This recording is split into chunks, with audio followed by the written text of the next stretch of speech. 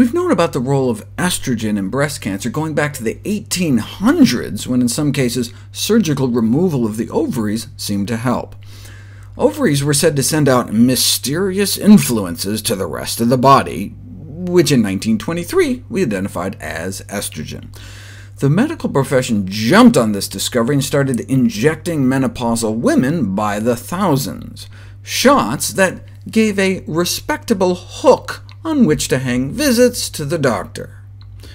Soon there were pills and patches, and medical journals like the Journal of the American Medical Association regaled doctors with ads on how they can help women to happiness by prescribing estrogen. You could turn this into that. For when women outlived their ovaries, there was Premarin. As far back as the 40s, concerns were raised that this practice might cause breast cancer, noting it would have been nice to figure this out first before we started dosing women en masse.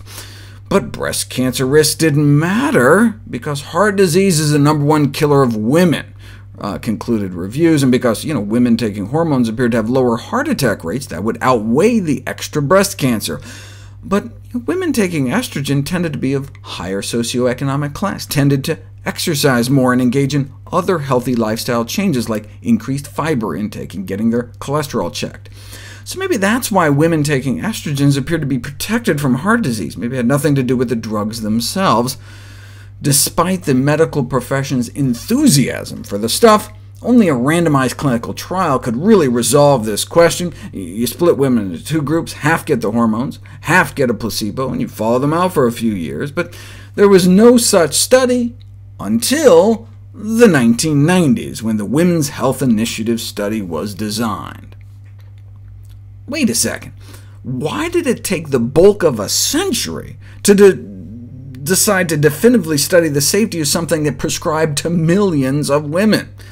Maybe it's because there had never been a female director of the National Institutes of Health until then. Just 3 weeks after being named NIH director, she went before Congress to announce we need a moonwalk for women, and that moonwalk took the form of the Women's Health Initiative study. The bombshell landed. Summer 2002, there was so much more invasive breast cancer in the hormone users that they were forced to stop the study prematurely.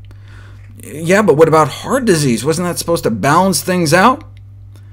The women didn't just have more breast cancer, they had more heart attacks, more strokes, more blood clots to their lungs. The news that women treated with hormone replacement therapy experienced higher rates of breast cancer, cardiovascular disease, and overall harm rocked women and physicians across the country. Estrogen started out as the most prescribed drug in America before the study, but the number of prescriptions dropped immediately, and within a year, so did the incidence of breast cancer in the United States. Here's the data from California, a nice drop-off in the rate of invasive breast cancer. But the most important part of this story was, why were we all so surprised? There had been decade after decade of repeated warnings about the risks of cancer.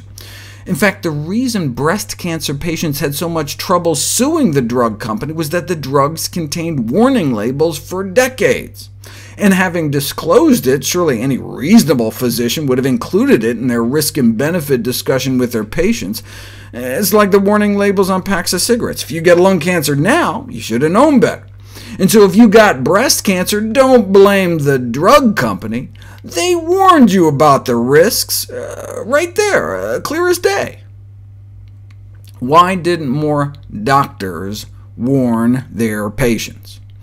Even after the study came out, millions of prescriptions continued to be dispensed. That's a lot of cancer in our patients we caused, wrote one doctor. How long will it take us to stop listening to the drug companies, admit that we're harming many of our patients, and start changing our prescription habits? Why did this practice continue in the face of mounting evidence of harm?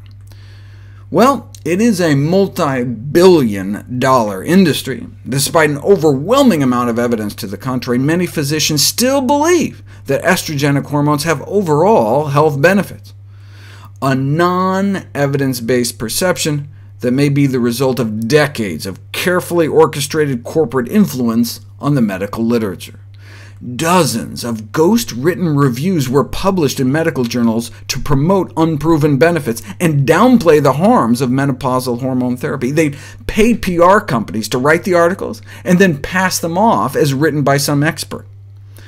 So gynecologists must switch allegiance from eminence-based to evidence-based medicine. Consider what the science actually says, and not just what some so-called expert says.